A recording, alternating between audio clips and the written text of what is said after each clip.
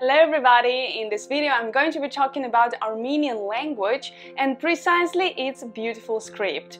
And first of all, let me explain you how I decided to make such a video. In one of the previous videos, when I was talking about the Tat language, I explained that this winter I was traveling around Caucasus, and one of the countries that I visited was Armenia.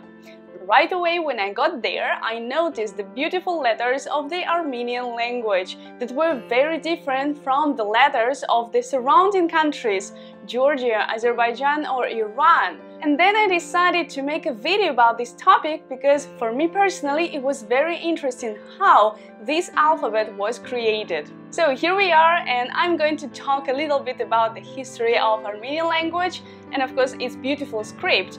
And I'm sure there are some things about Armenian language that you didn't know before. So pay attention to the details and watch this video till the end.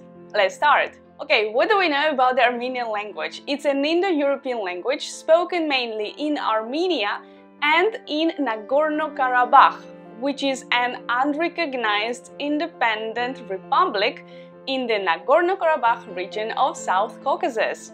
Actually, if we look at the map, it's part of Azerbaijan. That's why it's very difficult to distinguish it on the maps. By the way, if you want to watch a very good documentary about this region, you can click here, but pay attention, it's in Spanish.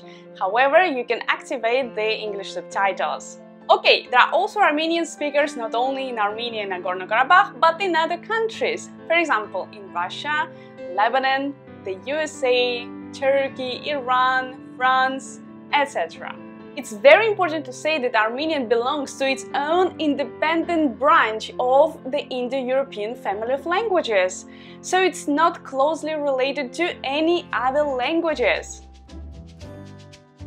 There are two main varieties of Armenian, Eastern Armenian and Western Armenian. To educate its speakers of either variety, the other is more or less mutually intelligible. Eastern Armenian has 2.9 million speakers in Armenia, where it's the official and most commonly spoken language. There are also about 660,000 speakers of Eastern Armenian in the Dagestan Republic of the Russian Federation, 120,000 in Azerbaijan, and 100,000 in Iran. The total number of speakers is about 4 million. Of course, one of the most prominent characteristics of the Armenian identity is its language, and the precise origins of the language are a little obscure, as it's considered one of the world's ancient languages. Not much is known about the Armenian language before it was first written in the 5th century AD, though the Armenians are mentioned in the inscriptions dating back to the 6th century BC. The type of Armenian spoken and written in the 5th century is known as Classical Armenian, or Grabar. It contains numerous loanwords from Persian and also from Greek, Syriac, Latin and other languages. Grabar continued to be used as a literary language until the late 19th century. The Armenian used between about the 11th and 15th century is known as Middle Armenian, and it contains more loanwords from Arabic, Turkish, Persian and Latin. The two main modern forms of Armenian emerged during the 19th century, when the traditional Armenian homeland was divided between the Russian and Ottoman empires. Western Armenian developed among Armenians who had moved to Constantinople, while Eastern Armenian developed among Armenians living in Tbilisi in Georgia. Many newspapers in each of the variants were published, and many schools for each variety were set up. This resulted in widespread literacy and to an increase in the amount of literature published in modern Armenian rather than in the classical language. As I've said before, the Armenian language has its unique writing system.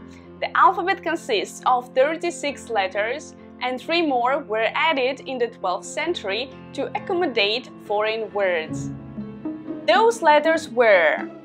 However, it should be noted that in reality 2 letters were added, as stands for and in English. Therefore, there are 31 consonants and 7 vowels.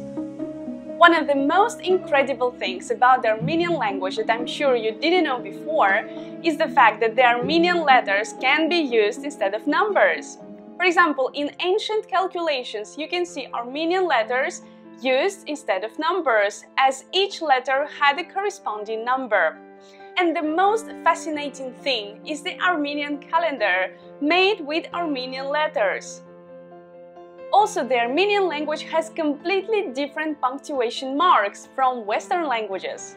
The full stop or period in Armenian looks like a colon in English, and the question mark is a curvy line placed not at the end of the sentence, but above the word in question. For example, how are you would be.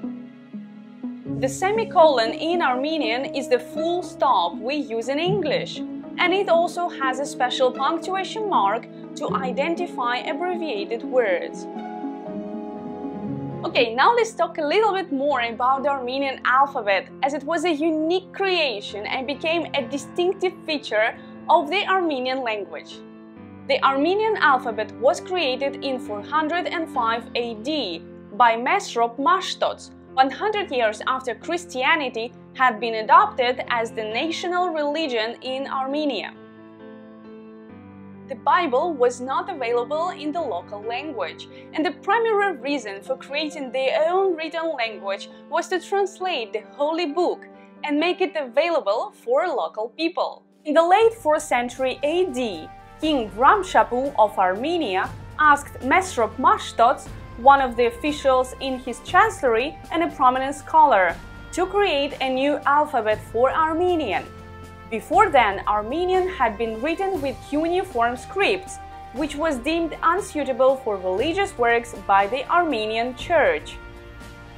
Mashtots traveled to Alexandria, where he studied the principles of writing and came to the conclusion that the Greek alphabet was the best alphabet in use at that time, because there was an almost one-to-one correspondence between sounds and letters. He used this model to come up with a new alphabet, which he presented to the king when he returned back to Armenia in 405 AD. The new alphabet was well received, and a new Armenian translation of the Bible was published in 405 AD. By the way, medieval Armenian sources also claim that Mashtots invented the Georgian and Caucasian Albanian alphabets around the same time.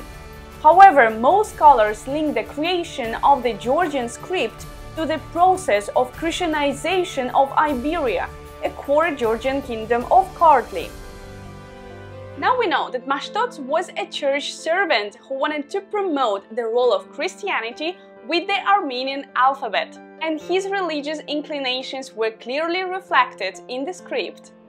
As the first letter stands for God, or Astvats in the local language, stands for Holy Spirit, and the last letter of the script stands for Christus, or Christ in English.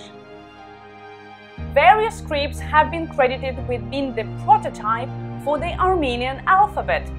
Pahlavi was the priestly script in Armenia before the introduction of Christianity, and Syriac, along with Greek, was one of the alphabets of Christian scripture. Armenian shows some similarities to both. However, the general consensus is that Armenian was modeled after the Greek alphabet, supplemented with letters from a different source or sources for Armenian sounds that were not found in Greek. The evidence for this is the Greek order of the Armenian alphabet, the O ligature for the vowel U as in Greek, and the shapes of some letters which seem derived from a variety of cursive Greek. It has been speculated by some scholars in African studies following Dimitri Olderoge that the Gies script had an influence on certain letter shapes, but this has not been supported by any experts in Armenian studies. There are four principal calligraphic hands of the script. Erkatagir, seen as Mesrop's original, was used in manuscripts from the 5th to 13th century and is still preferred for epigraphic inscriptions. Bolorgir or cursive was invented in the 10th century and became popular in the 13th. It has been the standard printed form since the 16th century. Notrgir or minuscule, invented initially for speed, was extensively used in the 16th to 18th centuries and later became popular in printing. Shegagir or slanted writing is now the most common form. The script has its own monument not far from Yerevan. Located at just 40-minute ride from the capital, Artashevan is home to the monument dedicated to the Armenian language. When the country celebrated its 1600th birthday of the alphabet in 2005, Armenian architect Torosyan created these giant stone-carved 39 letters to commemorate the work of Mashtots.